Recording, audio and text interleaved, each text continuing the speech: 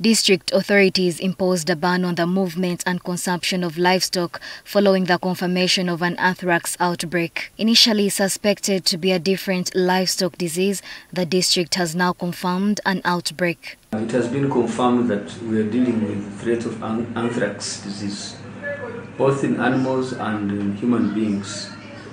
The number of animals so far infected has raised from 63 at the beginning of the week to now 79. The number of human beings infected has also grown to 33. At the beginning of the week there were about 28. We have so far had 3 fatalities.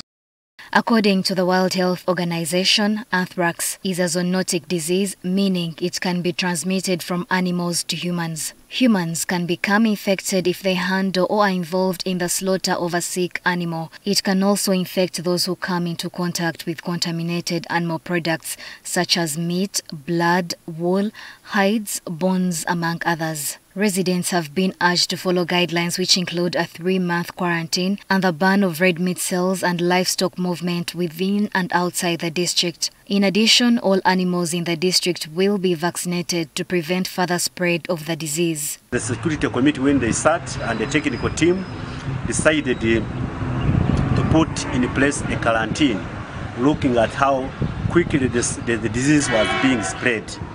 So I appeal to the people of Kanungu to make sure that they respect those strict measures which have been put in place. The restrictions have impacted the local economy in Kanungu, especially businesses that rely on the sale of meat and livestock products such as hotels and catering services. Some businesses have turned to selling chicken, but operators say the profit margins are much lower. To the extent that some of us actually are now failing to get what to sell. At least when there was some goats meat and cows meat, we used to save at least like 20k. But now with this new business of selling the chicken, man, it's not easy.